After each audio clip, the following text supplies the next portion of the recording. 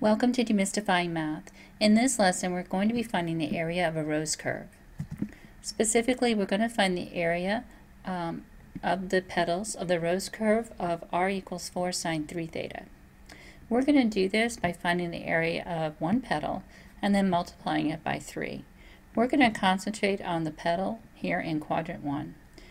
And in order to do that, we need to figure out what the endpoints of integration are for that particular petal. To find the endpoints of integration, we can compare our graph to that of the rectangular form of the graph. So we have f of x equals 4 sine 3x. Where this rectangular graph has x-intercepts or zeros, the polar graph is going to have points at the pole. So we need to find the zeros of this graph. We can do that by setting the equation equal to 0 and solving for x. So where 4 sine 3x is equal to 0 is where the sine of 3x is 0, or where 3x is equal to 0, pi, 2 pi, or 3 pi, or so on. Then solving for x, we get 0, pi over 3, 2 pi over 3, and pi. Looking at our graph, you can see that we have zeros at 0, pi over 3, 2 pi over 3, and pi, and of course it would continue on. In the same way, we can find the petal tips of the polar graph by looking for the relative extrema of the rectangular form of the graph. Where the rectangular form of the graph has relative maximum or minimum points, the polar graph will have petal tips. We can find these relative extrema by finding our first derivative and setting it equal to 0. So using the function f of x equals 4 sine 3x, we can take our first derivative, and that gives us 12 cosine of 3x. Then in order to find the maximum or minimum points, we're going to set it equal to 0 to find where our tangent lines are horizontal, or where they have slopes of 0. So we're going to set 0 equal to 12 cosine 3x and solve for x. So that's going to be where the cosine of 3x is equal to 0, or where 3x equals pi over 2, 3 pi over 2, 5 pi over 2, and so on. Then solving for x, we get pi over 6, pi over 2, and 5 pi over 6 as 3 of our maximum or minimum points. So looking at our rectangular equation at pi over 6, you can see that we have a point here that is a maximum at 4. Now that is a positive output value. But when we go over here to pi over 2, we have a negative 4, a minimum point here. Now these are still going to give us petal tips, but you have to think about where you're going to plot those petal tips on your polar form. And we'll do that in a minute. Then at 5 pi over 6, we're back to positive 4. So we have another relative maximum point. Okay, so here is the same graph on our polar grid. So our petal tips are at pi over 6, pi over 2, and 5 pi over 6.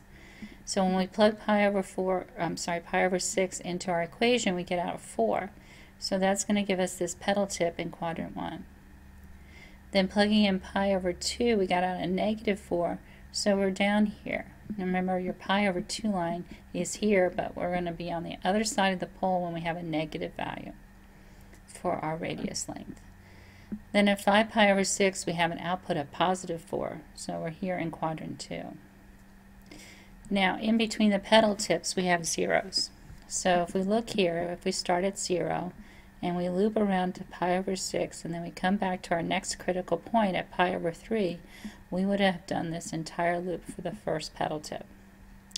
And that would continue on. So the petal in quadrant 1 is going to be bounded by 0 and pi over 3. Let's look at this in more detail. Okay, so what we're going to do here is trace out this rose curve by changing our angle measure. So right now you can see our angle is at 0, and I put some equivalents for radian measures here so you can follow along.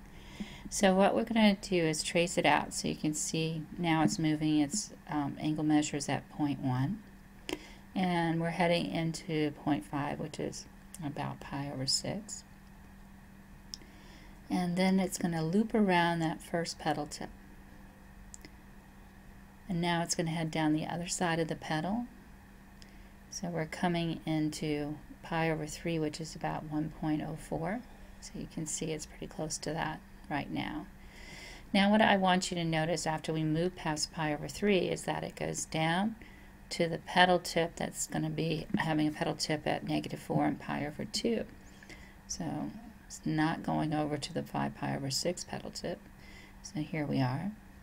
And then we're going to head into our next 0, which should be at 2.09 or 2 pi over 3. So you can see that we hit that. And then we're going to head to the next one, which is at 5 pi over 6 is our next petal tip. And it's going to loop around and come in toward pi, which is our next 0. So you kind of have to be careful when you're doing these endpoints of integration. A lot of people think, okay, well, it goes around 2 pi, so I'll just integrate from 0 to 2 pi to get the entire area. But this graph actually only goes till pi to complete the whole cycle. If you went to 2 pi, you would repeat the entire graph again, so you'd have too much area. So what you need to do is look to see when it completes the entire cycle. Now, I'm just integrating the first petal when I'm doing this and then multiplying it by 3, mostly because I wanted you to see what would happen if you were just trying to find the area of one petal. But you could integrate from 0 to pi on this one. Just be careful and don't automatically assume everything goes from 0 to 2 pi. Okay, so we're just going to integrate the area of the first petal and multiply it by 3. All the petals are going to have exactly the same area, so we can do it that way. So we're going to multiply our formula by 3. Remember, our formula for finding the area in polar form is 1/2 the radius length squared d theta, the integral of the radius squared. So our radius is determined by our function, which in this case is 4 sine 3 theta, and then we're going to square that.